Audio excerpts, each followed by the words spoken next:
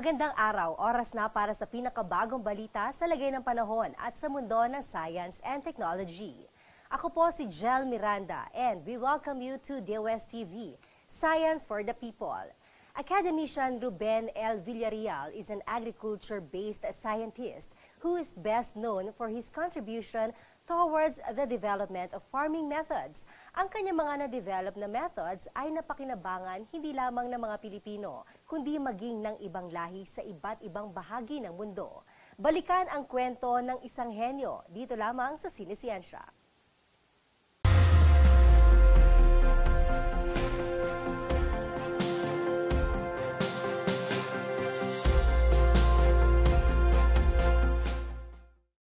Well, pinili ko ang mag-stay sa Pilipinas pagkat unang-una nais ko ang aking mga anak ay lumaking mga Pilipino. Sapagkat sila naman ay talagang Pilipino, tatay at nanay nila ay Pilipino. Kung ano ang hirap at ginhawa din sa Pilipinas, dapat yun ay maranasan nila. Sa madaling salita, tawag na doon love of country. Hindi palagi pwede yung tawagin nyo doon love of country yun.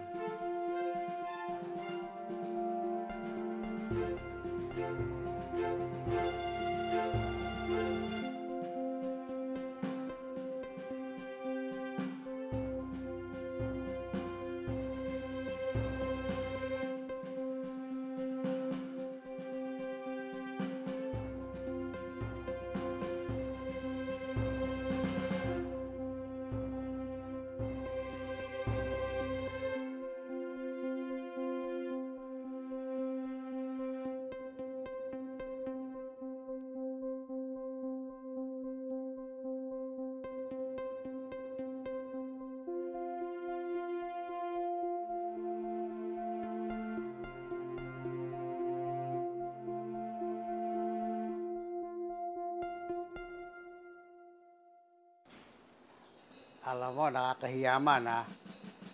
Pero talagang sa guni-guni ko ako magiging isang mananaliksik o isang scientist. Sapagkat nung kabataan ko, ang hilig ko talaga ay magsundalo. Yun palagi nasa isip ko. Ang mga laro ko tungkol sa pagsusundalo. Pagkatapos ng aking ginagawang pagtitinda ng mga utsi at ng mga kakanin, pag-uwi ko ng bahay, laro na naman ako tungkol na naman sa sundalo. Sa madalit salita, hindi sa guni-guni, hindi ko naisip na ako'y hahantong dito sa isang pagiging akademisyan ng National Academy of Science and Technology.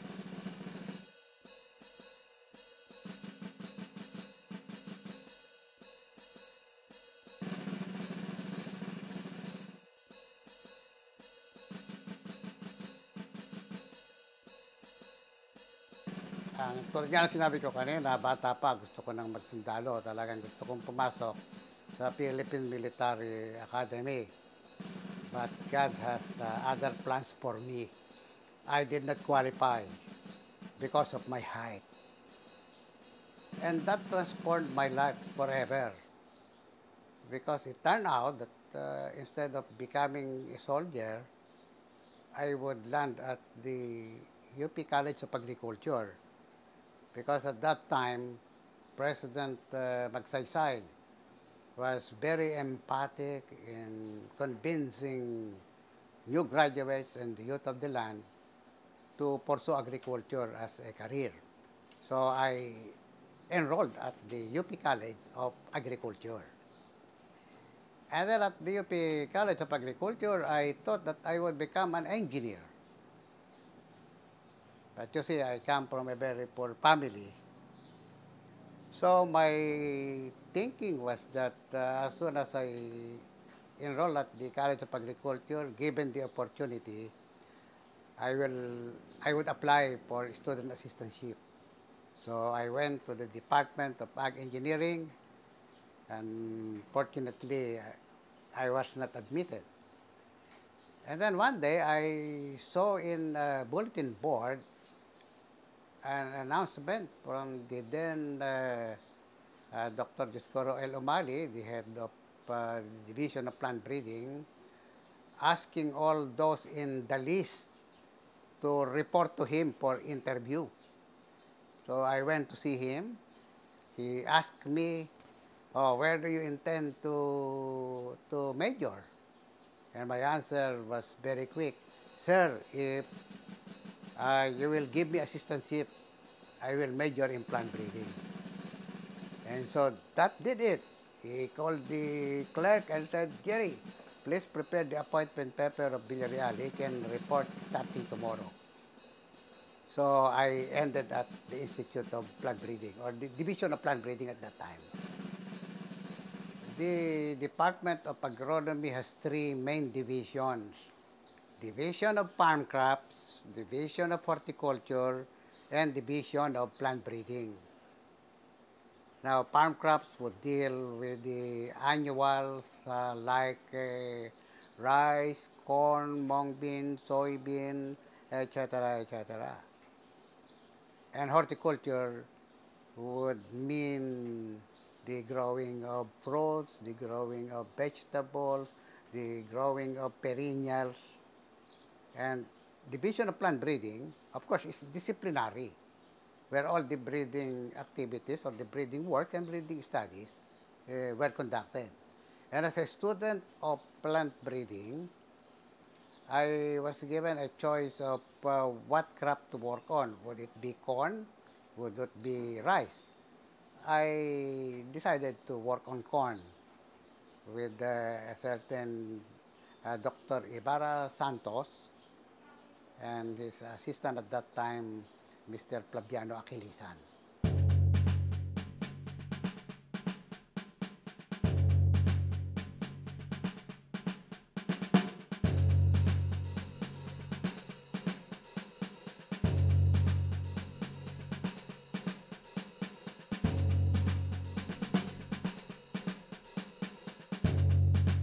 Ang mahalaga, maunawaan natin ano ba yung plant breeding.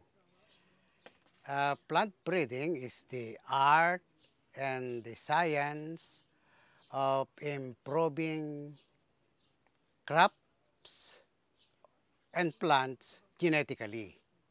Sa madaling salita, ang anumang uri ng vegetable na makita mo ay ganong uri dahil sa kanyang genetics at dahil sa environment.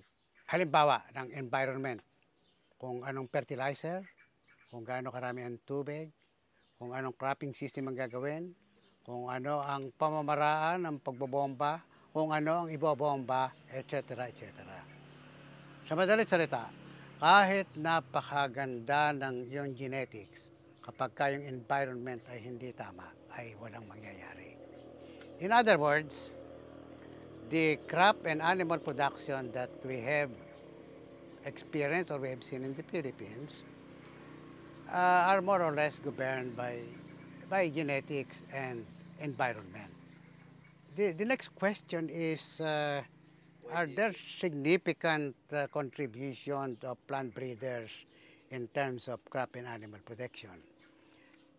If you come to think of it, all the rice that you eat, all the corn that you eat, all the mung bean, the soybean, the sitaw, bataw, at patanik na kinakain mo, yan ay nangangailangan na mahusay na genetics at mahusay na environment.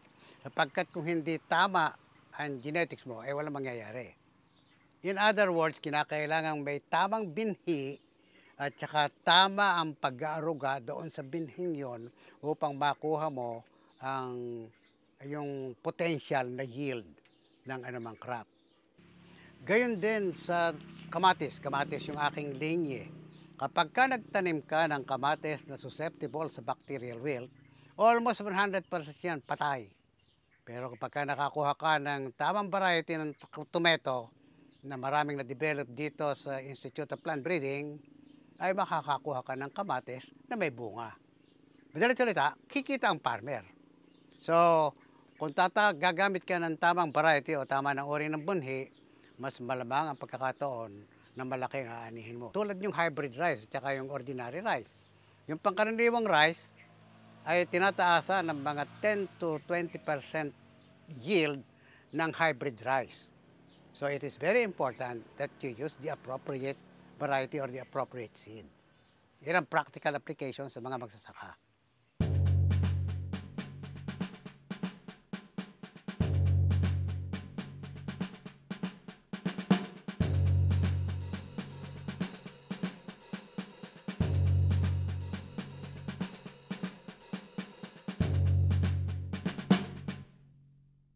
Sige naman, Spatoglotis, bigyan mo kami ng magandang pollen. Ha?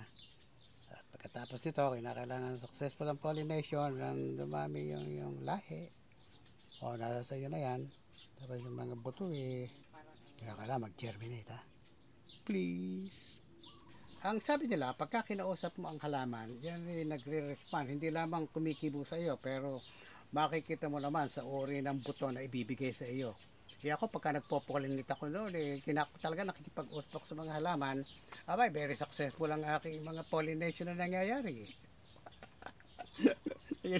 Napag-usapan lamang yun. Pero, well, okay, gano'n. Nung ako kasi, I am a vegetable breeder. Ang tinarbaho ko yung eggplant, tomato, cabbage, and then the vegetable, yun ang aking mga ginawa. Meron lang akong mga 3 or 4 na panuntunan sa buhay. Unang-una, live simply. Number 2, love generously. Huwag kang mahinayang na tumulong sa iba. Number 3, care deeply. Kung tutulong ka at magmamahal, paiktingin mo na, palalimin mo na. Speak kindly. Huwag kang magsasalita na masama sa iyong kapwa, pagkat wala ka nang mapupulot yan. Pero pag nagbigay ka ng magandang salita para sa iyong kapwa, nako, hindi ka malilimutan. Kumakain na yun ng Jollibee, ikaw pa maalaala.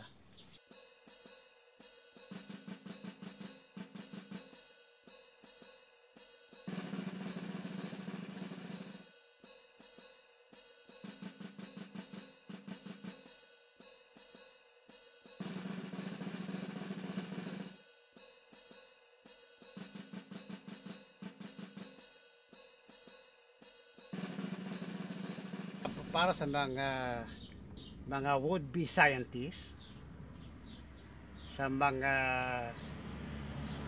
mag-aaral sa kasalukuyan, at siguro sa lahat ng mga Pilipino na. Ang unang-una ay kinakailangan magkaroon ka ng mahusay na basic foundation.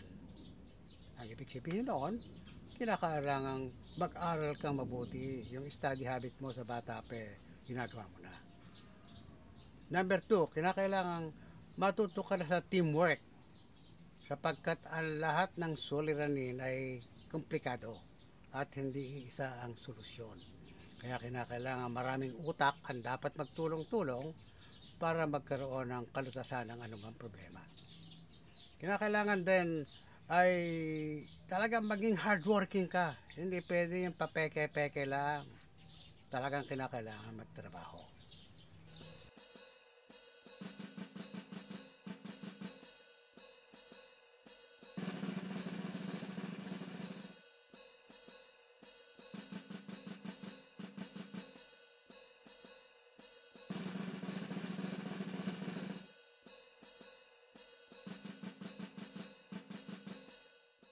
Naniniwala ako na siyensya ang pag-asa ng ating bayan.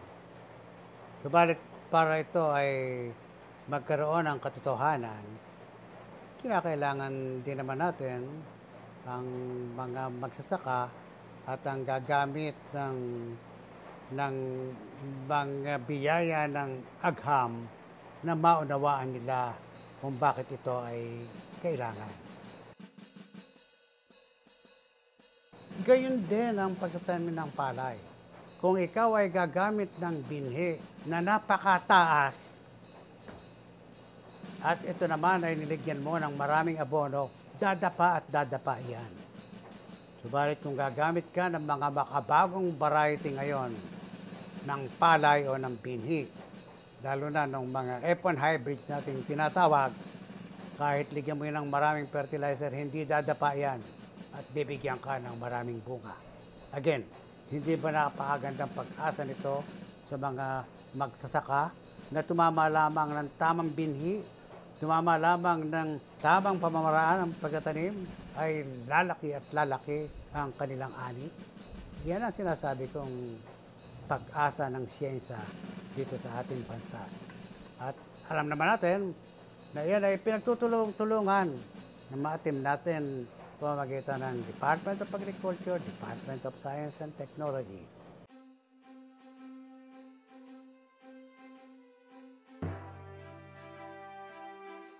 Tanggapin natin ang katotohanan na walang mangyayari sa mundong ibabaw na di may kagalingang ninanasa ang mahal na Panginoong Bathala.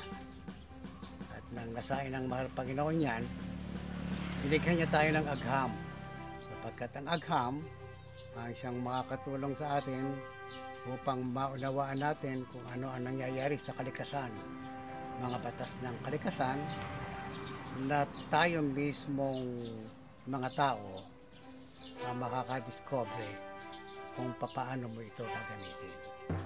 Kung tama ang iyong pinag-aralan sa agham at tama ang iyong damdaming para sa ikabubuti na nakakarami, tutulong at tutulong ang mahal na Panginoon sa iyo upang ito isang maging mahusay na mananaliksik o maging mahusay na scientist.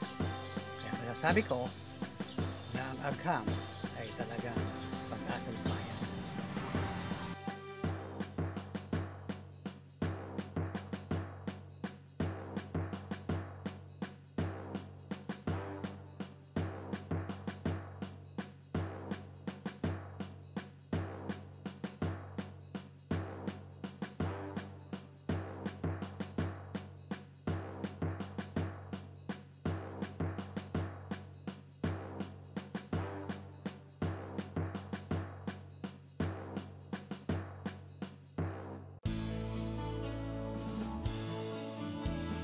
The Philippines, situated along the Typhoon Belt and the Pacific Ring of Fire, is exposed to numerous natural hazards, making it the third most disaster-prone country in the world. Being highly vulnerable to numerous natural calamities, resource assessment for planning and decision-making is crucial for the protection and conservation of these natural resources. The question is, how do we protect them? Resource assessment involves identifying these resources, their location, their status, and their characteristics. Detailed information about these resources are needed by the government agencies and local units for better planning and decision-making. The UP Training Center for Applied Geodesy and Photogrammetry, or UPTCAGP, together with 14 state universities and colleges and higher educational institutions, is currently undertaking a directed research program entitled Nationwide Detailed Resources Assessment Using LiDAR, or PhilLiDAR-2. This is funded by the Department of Science and Technology through its Grant in Aid or GIA program, monitored by the Philippine Council for Industry, Energy, and Emerging Technology Research and Development, or FISHERD DOST. PhilLiDAR-2 aims to complement ongoing programs of government agencies by utilizing the groundbreaking light detection and ranging, or LiDAR data, develop methodologies for extracting resource features from LiDAR and other RS data, produce high-resolution national resource maps, produce vulnerability assessment maps for high-value crops and coastal resources, and formulate recommendations to help address future local supply and demand in agriculture, coastal, forest, and renewable resources. The first project component is the agricultural resources extraction from LiDAR surveys, also known as PARMAP. PARMAP aims to provide an updated and detailed inventory of the agricultural resources in the country. This deals with the development and application of methodologies for the extraction or mapping of agricultural crops, and vulnerability assessment. The project utilizes datasets from LiDAR surveys, other remote sensing systems, and field measurements. The second project component is the aquatic resources extraction from LiDAR surveys, also known as CoastMap. CoastMap aims to develop procedures and workflows for extracting and characterizing coastal resources such as aquaculture, mangroves, corals, seagrass, and other aquatic resources from LiDAR surveys. This also involves vulnerability assessment of coastal resources.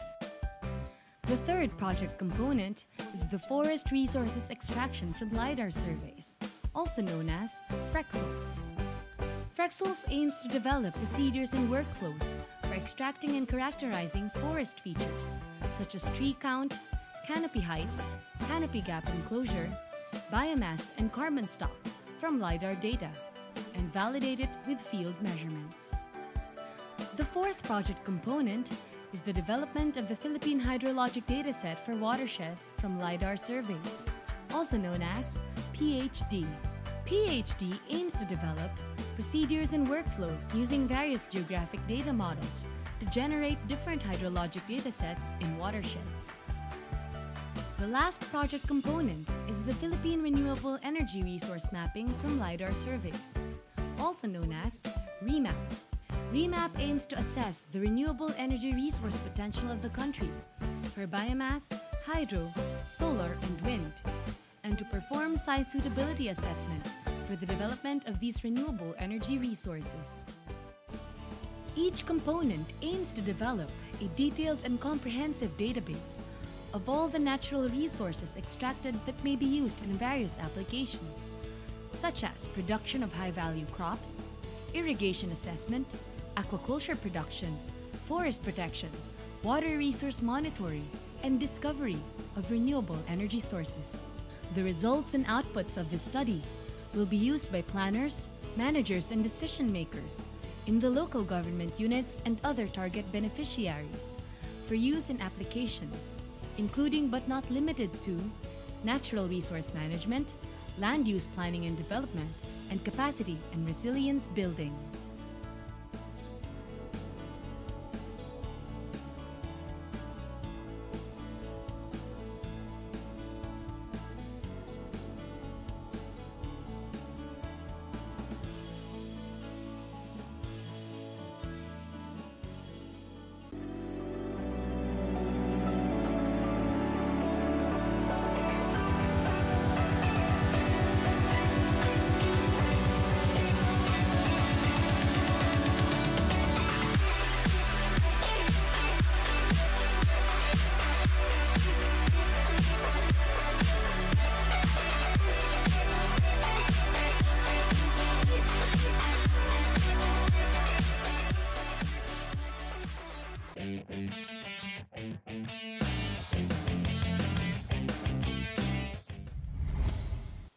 Nagbabalik po ang DOSTv Science for the People.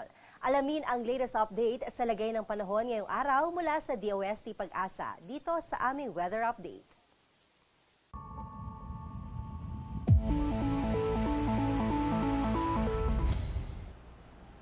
Good morning sa inyo mga viewers ng DOSTv. Ako si Nicos Peñaranda para maghatid ng weather update ngayong umaga sa araw na ito.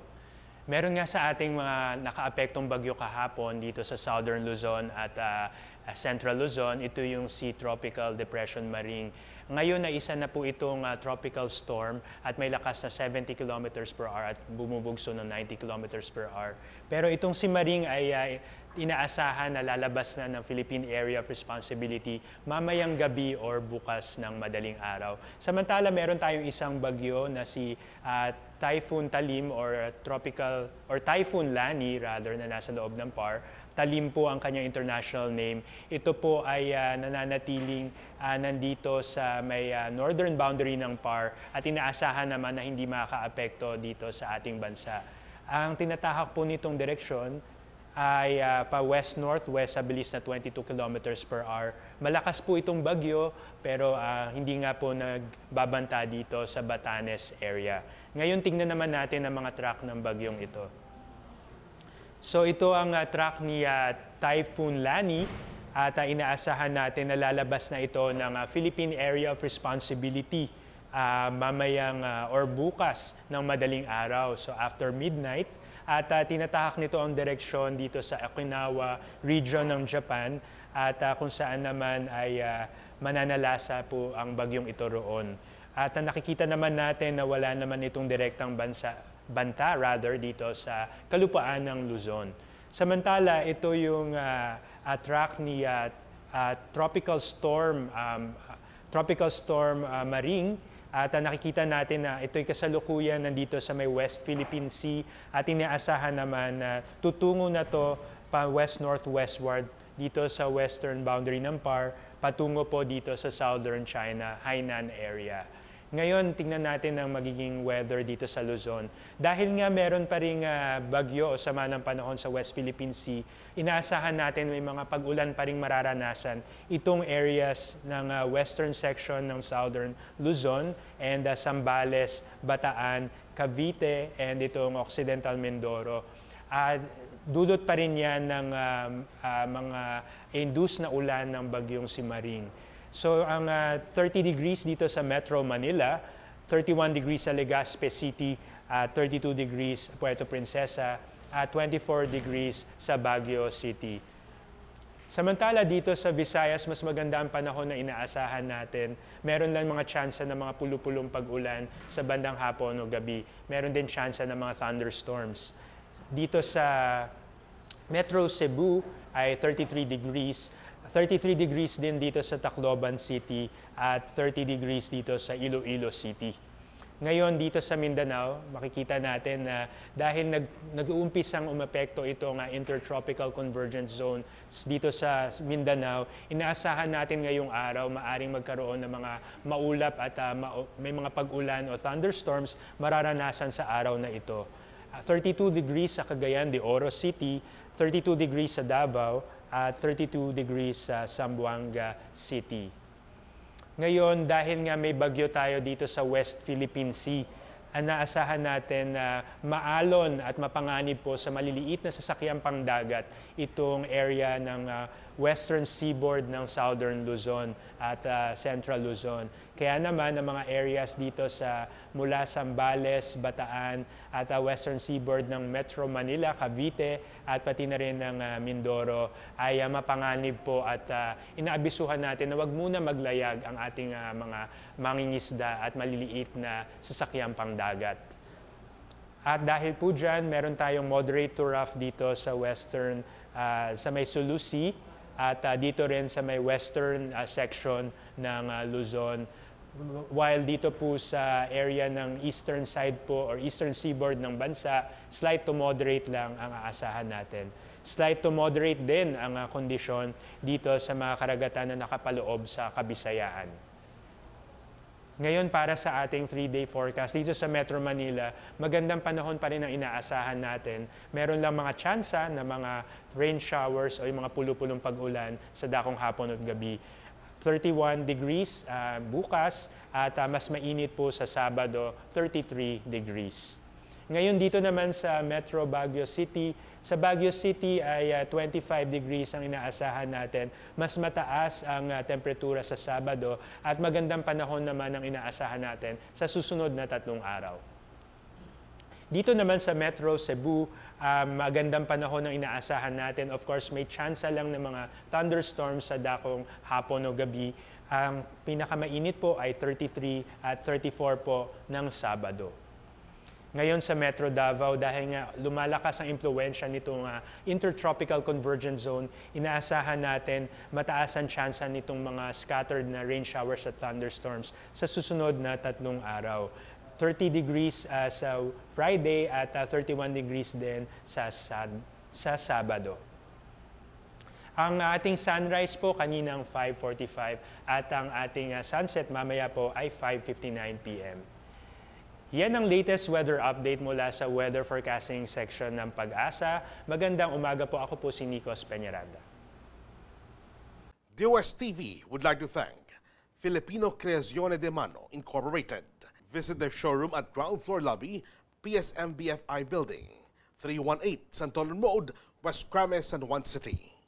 SITEV, the world's leading source of reliable and authoritative news, views, and analysis on information about science and technology for global development. Visit their website at www.sitev.net. And that's it for today. For more information, just log on to www.dostv.ph and visit our social media accounts. Abangan din ang update sa lagay ng panahon mula sa DOST Pag-asa tuwing alas 5 ng umaga at alas 5 ng hapon. Always remember, in progress, science is the key, kaya sabay-sabay tayong makiisa at gamitin ang siyensya. Kami ang DOSTv, the program that delivers science for the people.